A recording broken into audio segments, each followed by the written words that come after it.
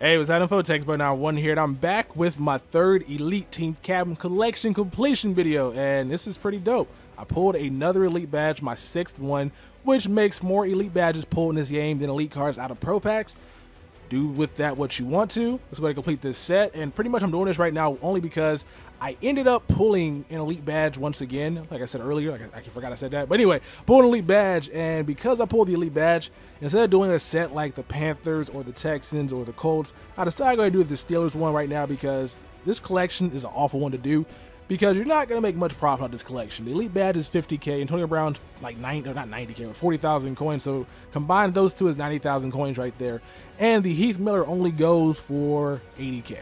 So if you got the 2 Elite cards go in a set, plus all the golds and silvers, you'll be losing coins. But because I pulled it, I think I might have spent, what, like 80K? So I'm kind of broke even.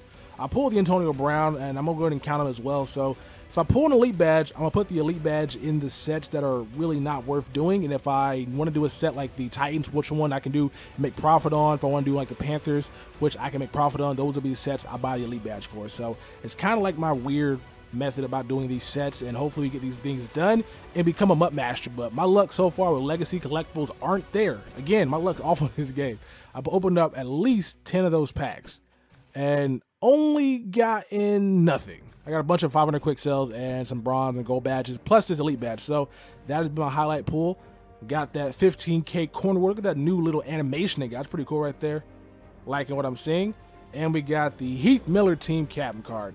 MUT Master Steelers collect. Let's go ahead and collect this bad boy real quick. I can't. Okay. Oh, anyway. Okay. What the bleep? Here is a team captain Heath Miller. If you guys have not seen this card yet, 81 speed, 93 catching and catching in traffic, great awareness, pretty decent strength, route running, and run blocking. Like this guy's card, not going to use it.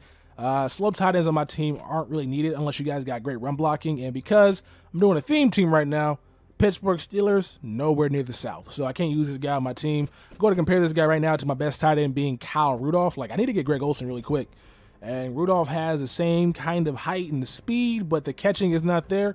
And for a tight end that made a living going across the middle of the field, absorbing big hits from linebackers like Ray Lewis, yeah, this guy has got great catching, a good card to have for those who want reliable targets. And Heath Miller, not a bad option. 80,000 coins for a dependable, sturdy tight end. I mean, Jason Witten might be better, but I mean, Heath Miller, a little bit faster. Let's go ahead and collect that collectible. I am 11 out of 66, and I could potentially be, what is this? Let's see, 1, 2, 3, 4, 5, 6, 7, 8. I could be 19 if I were to just go ahead and do the gold coach collections. I just don't see the value in it. I can sell the coach like 25 to 20K.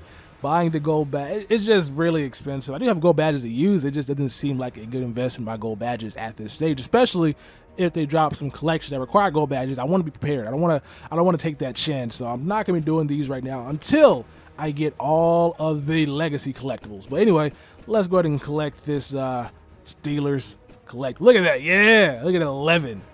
We are making progress, guys. Making progress. I will get this bad boy done. I'm not too sure when.